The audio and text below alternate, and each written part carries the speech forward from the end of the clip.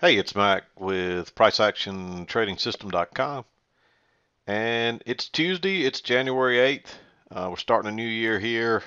A lot of you have wondered where I've been. Most of you have probably heard the news by now, but I still get a occasional straggler email come in or comment wanting to know where the chart lessons are and where I've been and what's going on. But for those of you that aren't aware, I had an accident right before Christmas, so I really didn't even get any time off during the holidays. The bottom line is I had a detached retina in my right eye, and I woke up the Wednesday morning before Christmas, basically blind in that eye, and I had to have emergency surgery to repair it, and I had to keep my head down for 8 days. I couldn't look up. I had to sleep that way, and so I didn't get to really leave the couch or the house for 8 days over the holidays. So anyway, I'm improving. They went in, repaired the retina. My eyesight is improving. I'm not back to 100%. My depth perception is a little bit off.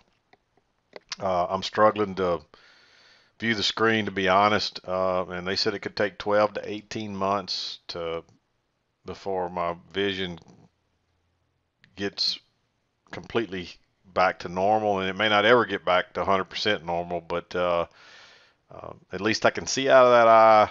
And really, what it is, it looks like everything in my right eye is about 3 feet closer than everything in my left eye, and so you can imagine how that affects your depth perception. And uh, it almost looks like a wrinkle in my eye as well. When I look at the screen, there's like a wave in the screen, and so I'm not going to trade yet. I'm going to start coming in and doing and trying to get back to a normal routine coming into the office, opening my charts. I'll post the mid-morning chart each day, and I'll try to do a chart lesson in the afternoons. And as I start to feel better and see a little better and feel more comfortable about my eyesight, I may take some trades. We'll just have to see.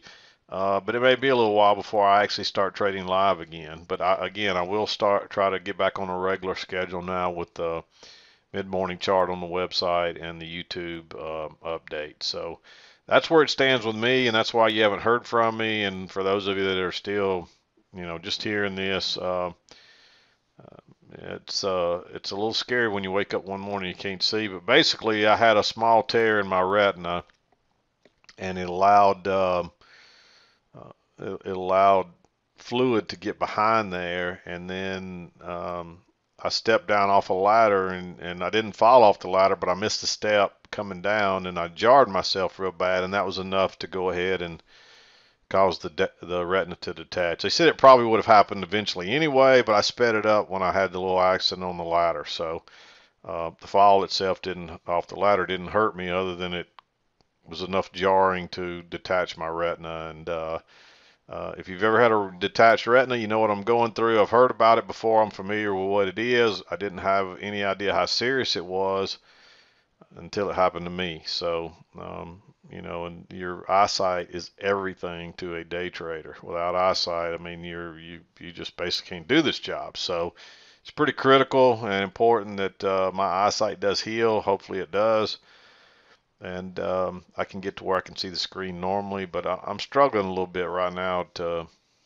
I'm not going to try to trade live yet. Again, I may in a few days I may maybe trying to take one trade a day or something, just kind of see how it goes. But I'm not going to rush anything. Um, but I am going to try to get back on my regular schedule and try to do the chart lessons and the mid-morning chart and all that. So anyway, um, great Christmas present I had, but I'm healing, I'm better, and it's hard to keep me down. So, and I am a workaholic, as most of you probably already know. I've talked about it before. So I'm eager to get back to work and eager to get back to more of a normal schedule. So anyway, today will be the first chart lesson of the new year, and that's where I've been, and that's why you haven't heard from me. So I haven't retired, I haven't died, I haven't ran off and disappeared or decided I don't want to do this anymore or anything like that. So it was just an unfortunate accident that I had, and I'm on the mend. So I appreciate your prayers and your thoughts and all the good well wishes and encouragement and all that stuff that you've sent me. And we'll see how it goes. But anyway, let's get to the chart lesson. Pretty good trading day today. I would characterize this as a range day, but it is a big range day. We had a move up to the top, a move down to the bottom, and another move back to the top. There's three different trends in here. You got two to the upside and one to the down. They're all two-tiered channels. There's even two tiers over here. I don't have it drawn on there, but you can see the two tiers here where we got a little overshoot, and then we reversed, and then we trended up the rest of the day, just back up to about where the highs were. But generally what happens anytime the market closed here yesterday and it opened here today. So even though you don't see a gap there between those 2 points on the daily chart, there is no overnight trading, so there is a gap, and generally prices will come back and trade back down so that there's no gap there. And that's what happened. We traded back down, filled that gap, and then we traded right back up again and actually closed somewhere up near the highs of the day. Actually, we didn't close up there. We actually retested those highs for the most part, and then we closed down off that a little bit. So let me back out a little bit. We'll talk about these trades, and we'll have our first chart lesson of the new year, and we'll go from there.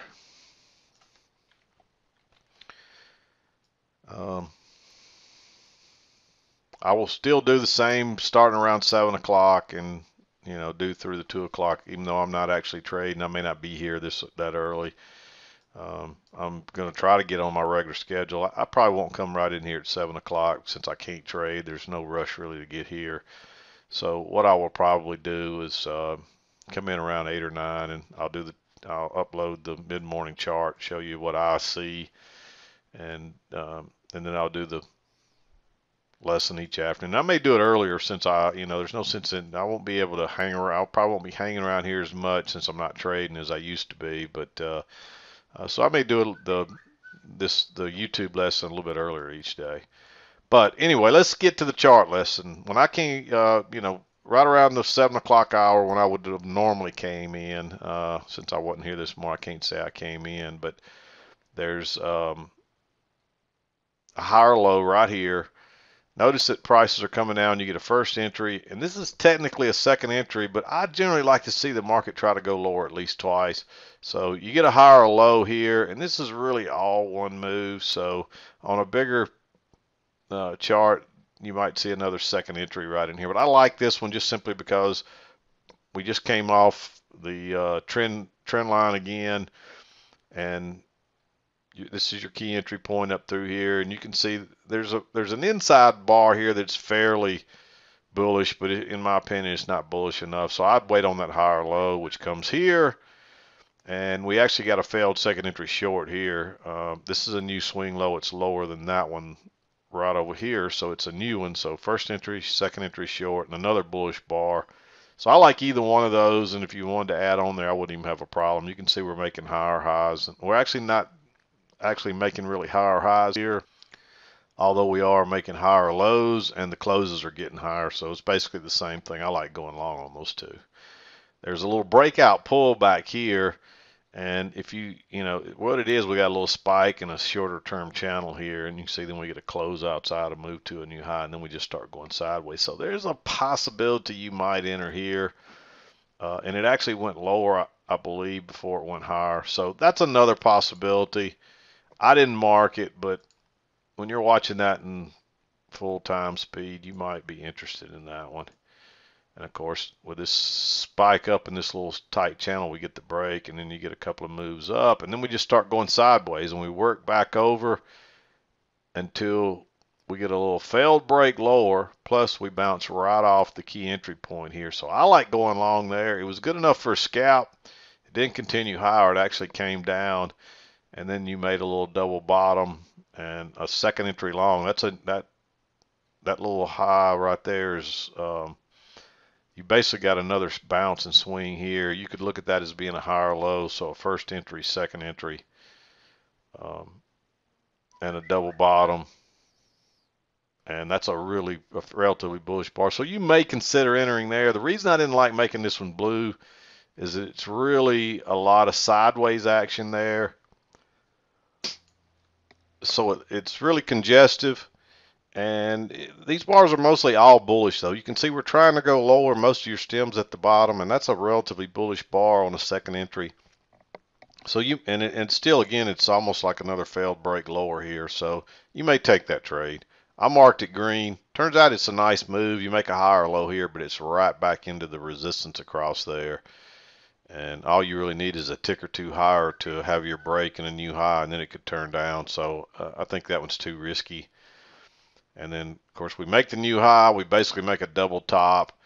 Then we got a lower, look how we shoot through the EMA. You got a lower high here and it actually broke higher and turned down and closed. You got a big bearish bar.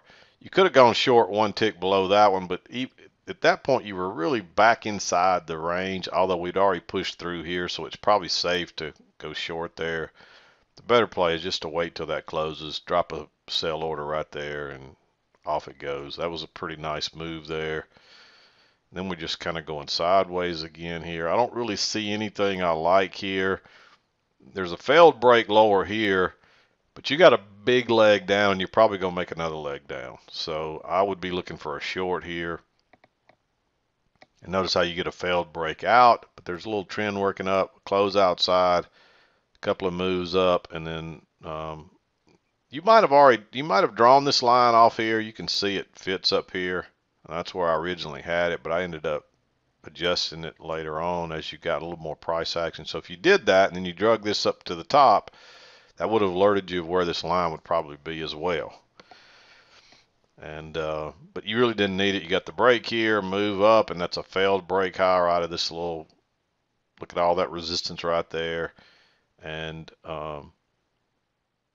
this is also a second entry short. Notice this low, first entry, and then a second entry short right there, and a relatively small bearish bar, and then now you're off running, and that's going to be your second leg down, and you get another little correction here. There's actually a second entry short here. You could have gone short here. I didn't mark it because you've still got this little trend line here working up, and there's a little channel, but technically, you could have taken that one. It's a little bit aggressive, I think. I'll mark it green.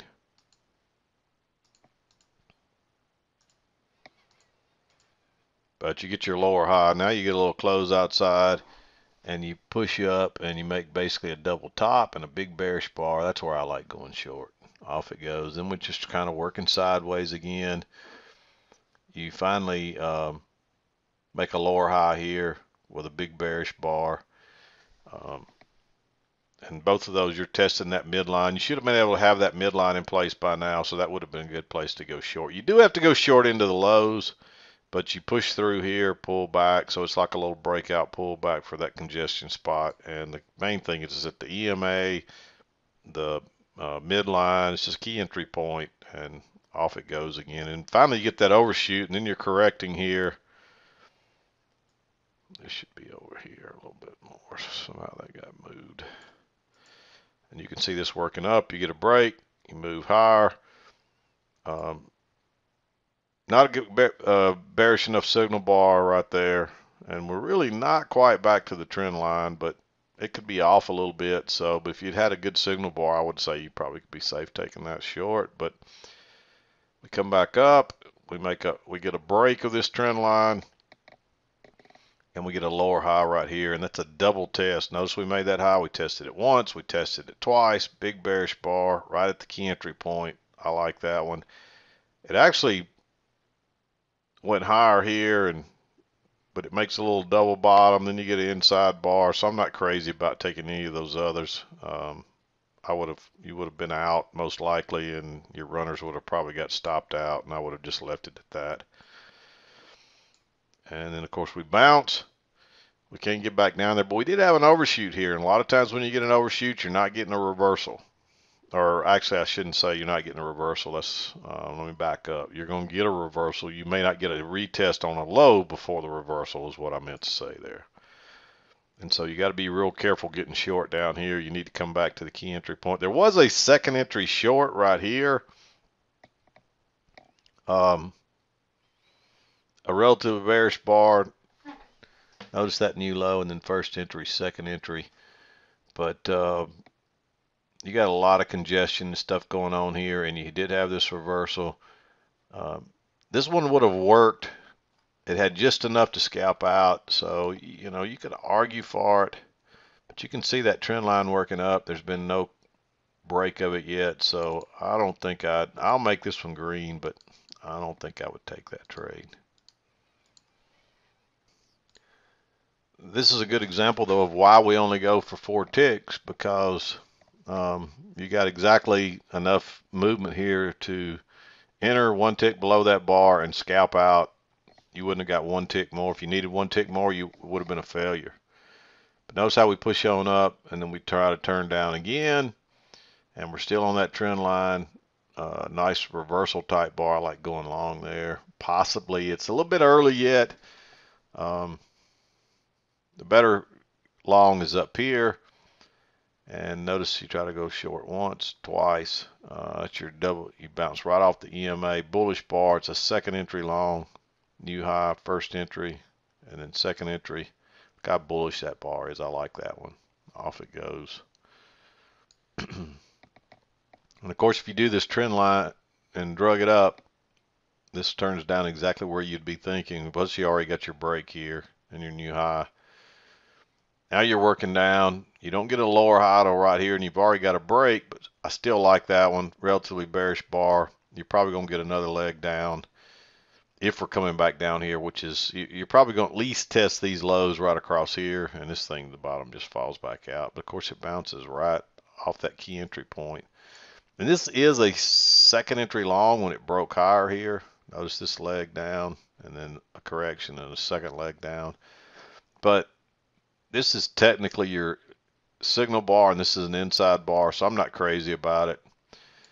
And too congestive here, even though there's a failed, you could treat this like a failed second entry short. It's right into a possible midline. You do come back to the key entry point right here, but again, you're fighting both sides of that. You get another one here right into a double top, and you don't have a very good signal bar here, so you really just don't get another chance to enter on that move up. I don't see anything there I'm crazy about at this time of day. You start working sideways, and you get a double test here. Notice that low, you test it once, you test it twice. Nice bullish bar. There is a trading range going on here, and I like that double test and the bullish bar. This was a possibility. Again, this is your signal bar though, and that's your inside bar. So wait on a lower high, and then that gets you in the 2 o'clock hour, and you just kind of going sideways. So I don't see anything. This afternoon was not very good. It was pretty nice trading up to about lunchtime, and then not much going on after that. So the volatility still seems to be up. The volume still seems to be up a little bit.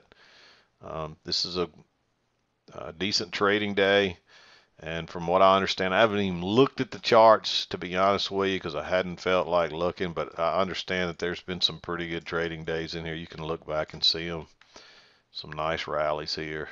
Man, that was a nice day. I think there was a couple of big sell-off days in there too. I remember hearing the news, and I didn't even look at the charts. I couldn't lift my head literally for 8 days. So, and when I did, I couldn't see much of anything either. So I just used it for a complete vacation, to be honest with you. But anyway, that's what I saw today. After the fact, I didn't see it. I watched a little bit of the price action this morning just to see how I felt while I watched prices move. But I probably won't be watching charts much during the day. I'll probably just be doing the chart lesson. So keep that in mind. But anyway, I'm going to wrap it up. I'm glad to be back to a certain degree, even though I'm not 100% yet. Hope everybody had a good holiday. I hope you're having a great 2019, and we'll look forward to how the trading goes. But so far, everything still looks good. The volatility and the price action, the high volume and all seems to be continuing into 2019. So let's hope it keeps that up, because that just makes for some really good trading. So I'm excited about being back, even though I'm not 100% yet. So feels good just to kind of get back on a regular schedule. But anyway, I'm going to wrap it up. we'll be back again to do it tomorrow. I'm done for today. This is Mac with PriceActionTradingSystem.com, and we'll see you next time.